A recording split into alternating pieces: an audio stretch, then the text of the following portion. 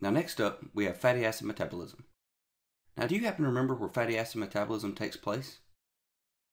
There you go. Fatty acid synthesis is going to take place in the cytoplasm, and fatty acid degradation, or breakdown, is going to take place within the mitochondria. Now we're going to start this pathway with fatty acid synthesis, or how fatty acids are made. And as you can see here, citrate is the substrate or the building block of fatty acid synthesis. Now the first step in fatty acid synthesis is to transport this citrate from the mitochondrial matrix into the cytoplasm via the citrate shuttle.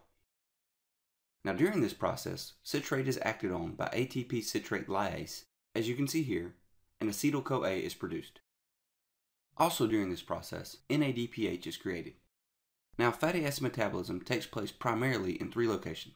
It occurs a lot in the liver, adipose tissue, as well as lactating mammary glands. Now once in the cytoplasm, the 2-carbon acetyl-CoA is carboxylated to a 3-carbon malonyl-CoA by acetyl-CoA carboxylase, as you can see here. And like most carboxylation reactions, biotin is used as a cofactor here. And this also happens to be the rate-limiting step of fatty acid synthesis, and therefore heavily regulated. Now in our next step here, fatty acid synthase is used to add 2 carbon units from malonyl-CoA to a growing fatty acid chain until it reaches its full length.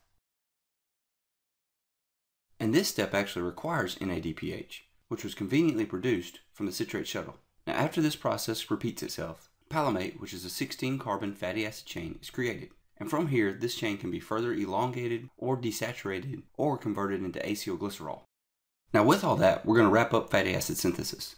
So now let's look at fatty acid breakdown or degradation. Now once again, remember that this takes place within the mitochondria. And this process is actually also known as beta oxidation.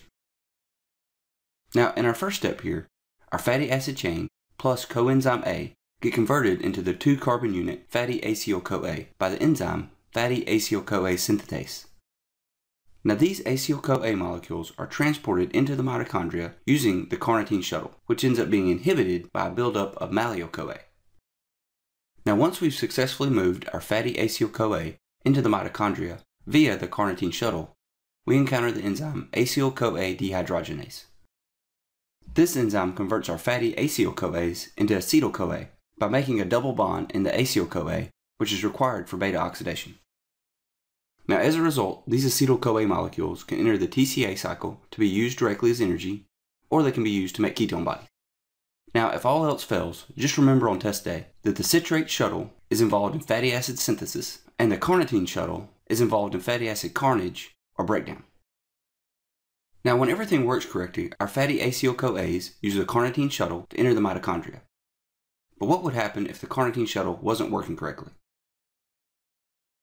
Now in patients with systemic primary carnitine deficiency, there's an inherited defect in the carnitine shuttle. And this prevents our long-chain fatty acids from entering the mitochondria, which is required for long-chain fatty acid breakdown.